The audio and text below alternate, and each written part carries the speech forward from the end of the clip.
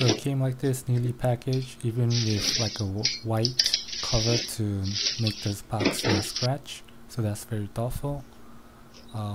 It's green, obviously, a parallel.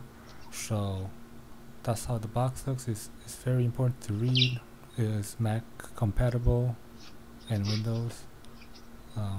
There's other information that you like to read on the box, then you read it. Your typical box, and then you'll unopen the box, and then you'll get another box, and then you take out the box, and you'll get another plastic box, and then you'll get the material. There's nothing in the box now. Put that aside. Your typical Razer paper that it will come with, 2 stickers, and that's your quick start, something blah blah blah. And there is your Naga 2014 MMO mouse. That's your wiring. It's gold plated USB, and your braided wiring. I preferred wire gaming mouse because I don't like, because like right there demonstrating right now that I play with wireless gaming mouse, and it does have delay time, and it does give you some kind of weird cursor jerking. It glitches, like this is problematic. Just go wiring. Razer should adapt this technology. It's muted technology, but I don't think it's mechanical or anything, so it's just plastic clicks. Before that, I demonstrated that it didn't make no sound, and then I demonstrated before that right just now the lighting of the mouse. I owned a Razer Mazer. I love this mouse, but it doesn't turn off the LED when the PC is off. And this is the muted eblue white mouse that you can see on the screen. So this is the Razer Naga 2014 unplugged. This is how it will look like this when your computer's off. There's a grill in the front. It looks like a grenade. This is my first look, pressing the button, checking it out. The side buttons are mechanical, so you could hear the mechanic switches, but that doesn't really matter, and you could hear this noise of it. It's really clicky, and compared to the muted mouse that I showed you before, you will wake the neighbors when you're watching naughty shit at night. This is how it looks when it's plugged in. So the green light goes well with the green Razer theme. Everything's green. Those lights are beautiful, but I do not like the blinking Razer logo, and you cannot change that in Synapse also. So the logo will always blink, or you could turn it off. This is demonstrating how Razer or any keyboard should do Razer wire management. Like I'm demonstrating right now, I had to drill a hole in the table to get the wire looking pretty neat, but it still looks nasty. The one way to get this behind is have the wire option to tuck it under, so it goes under your desk and under your keyboard, so it look much neater. Even the mouse wiring to the keyboard and then going under to connect to your PC instead of drilling a hole. Because the wiring will look ugly if it just goes straight across the table or your desk, as I'm demonstrating with my fingers or my hands. So that's another thing Razer or any other keyboard manufacturer should consider, the wiring management. This is showing some synapse. The lighting you turn on, everything's on. The light options, there's only 3: logo, side keys, and the wheel lighting. Everything's off. I'm gonna turn them one by one on. First the logo will be on, and then the logo, the blinking logo.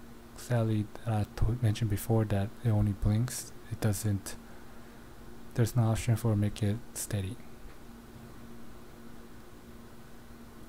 So that's how the logo looks.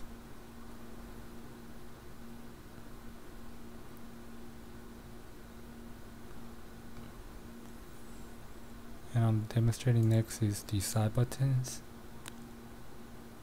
It doesn't blink. There's no option to make it blink. It's only steady. And then finally the third, the wheel scroll LED. Personally, I like the wheel scroll lights and the side buttons. I don't like the blinking Razer logo lights. So that's the lighting. And also in Synapse you could control the sensitivity and customize the buttons.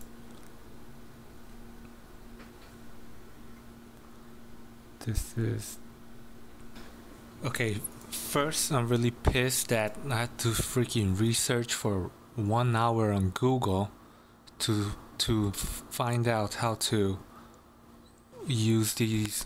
The whole function, the whole reason I got this was to use these freaking buttons, right? I had the Naga hex, which I absolutely loved. That's why I got this, thinking that I will have the same experience when I'm setting it up. But no, the whole point ruined it for me because they got rid of the number lock.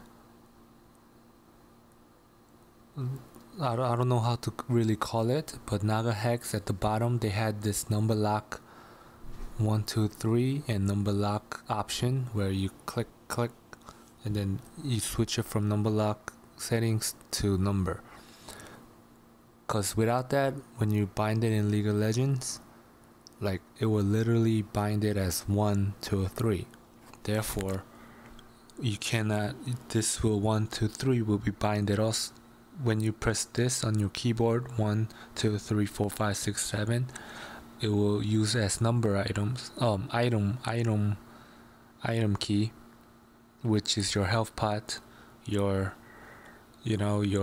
trinket is number 4.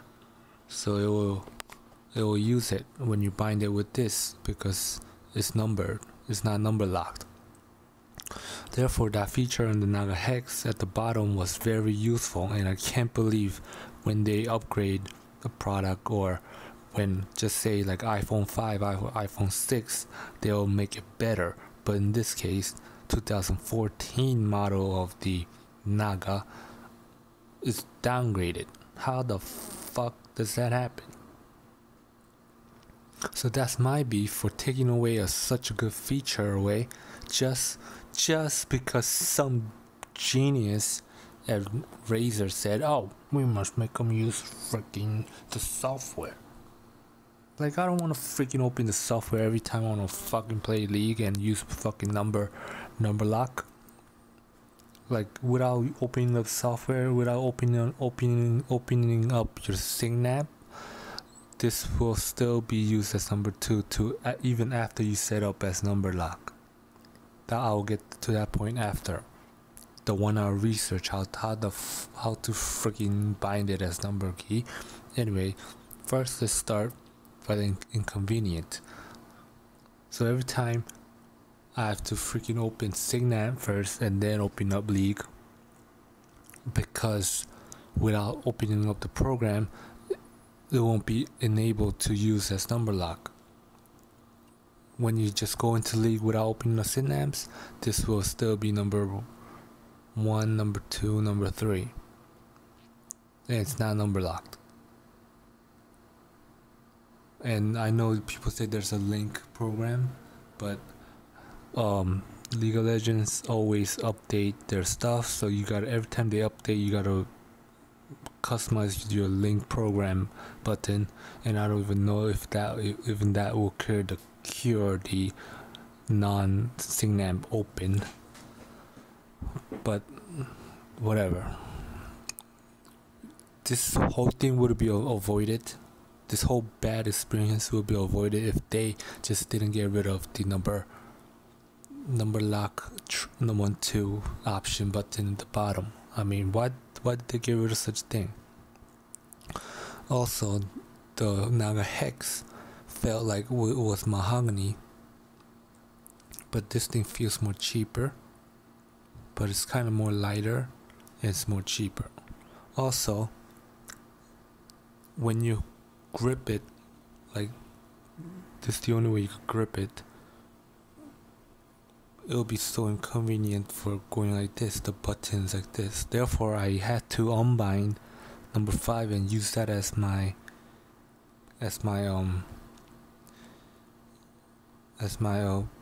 like a grip. Naga Hex had this idea where there was a thumb rest or grip place at the right in the middle, so my fingers were very comfortable going through it. Why didn't they thought of that? I like products that they already thought for you. Some brilliant people, anybody have the balls to freaking just take away the 5 key and then use this. I mean, it would be so much better if there's a freaking hole there. Like, get rid of the 5 and nobody will complain. They'd be like, oh, customers be like, oh, nice thought out plan. You know, get rid of 5, make that into a solid piece, so there's a freaking hole here, so my hands won't have to hold the button here. So I had to freaking MacGyver it and unbind the 5 and make it do nothing, so I could have a steady grip. I mean, just simple things matter. You know, 11 buttons is perfect just for a freaking grip here. Don't try to like make it look functional and not function as well because of the hand grip. It's wrong. So that's only my beef on the stuff. I had to use synapse to make these function as number lock. It could have been all avoided if you had the number lock at the bottom. Click. So without that, I have to use synapse. Every time I open up League of Legends, I have to open up synapse to play it, to function it. Number 2, there's no freaking grip for your thumb.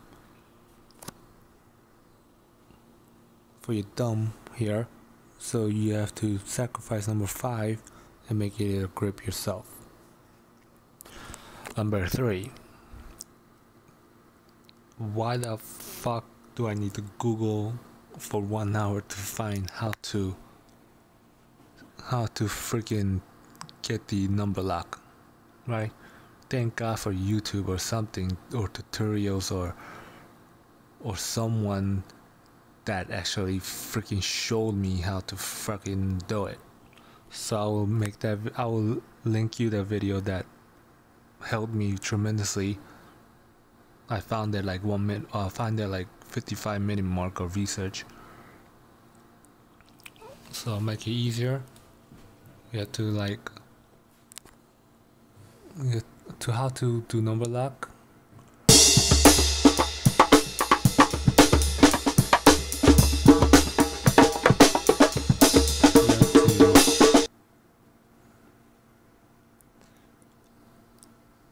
Just watch the video. I'll just show you a very quick how I did it.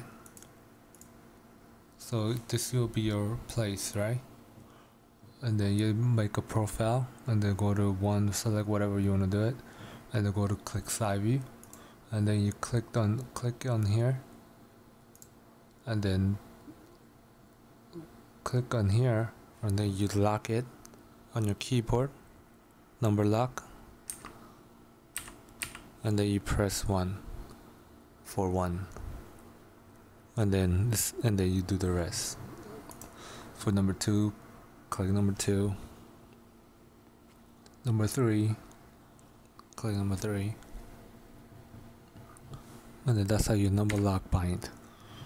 So you bind it just like how you would bind your League of Legends keys on your keyboard in League of Legends binding option, you do it exactly the same how you do it over there in here. So you get the idea. For number 10 you use like 0, number 11 you use like this one, and then the star for number 12. So after you do that, you save it, and then every time you want to use that number 1 key, you have to open synapse. That's my beef right there. I don't want to open synapse every time I want to use it. So that took a while of me moaning and bitching. So that's my beef on it.